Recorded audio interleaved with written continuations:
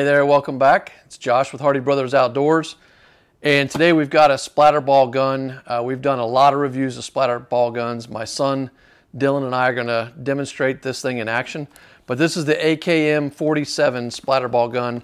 The brand was nice enough to send us 2 of them, knowing that my 10-year-old son and I like to test these out and play with them. So this was sent to us free of charge, but we've had a lot of these, and let me tell you a little bit about what's in the box here and some of the differences here. So we're going to go ahead and open this up.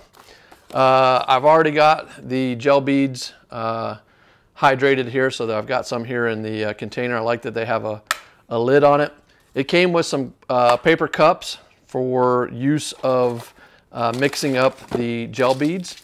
So this is kind of interesting. The gel beads, there's 3 packs of them. I already poured one into a Ziploc bag. One of the interesting things on this was they sent pretty precise directions in this little scoop on one scoop to one of these cups, and I think it's 200 milliliters of water. I haven't really seen that level of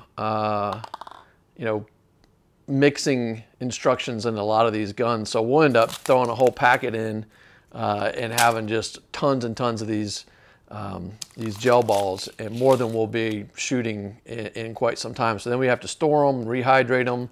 Anyway, I like that. I thought that was a pretty good little difference. So let's get to the good stuff, though. Obviously, it comes with, all of these usually come with some safety goggles, and I do recommend using them. These things shoot at a decent enough pressure. You could seriously injure an eye. You have a USB charger that will turn red when charging and green when complete. So I think it might be flashing red, I don't recall. And 2 batteries. So here's one of the extra batteries. The other battery I've already placed in the gun, and there's a little tab here you bring open and the battery goes right in there. So I like the easy removable batteries. You never know when you're going to have problems with batteries. And I don't remember what the charge time on it, but it wasn't too bad. Power button underneath right here. So you turn this on and you will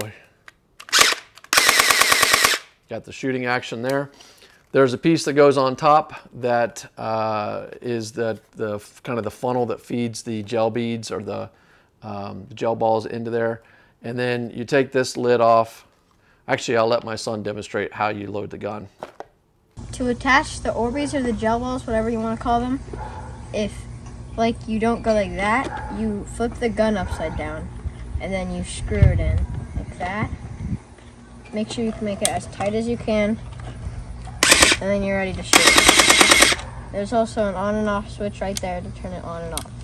So I like this, and let's just show it in action and we'll hear what my son has to say about it. Again, this is probably the 7th or 8th different gel blaster gun we've had, so check it out.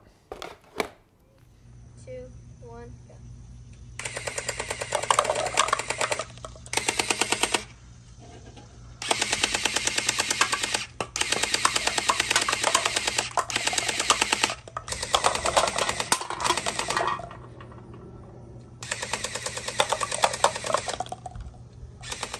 So Bud, we've had a number of Orbeez guns.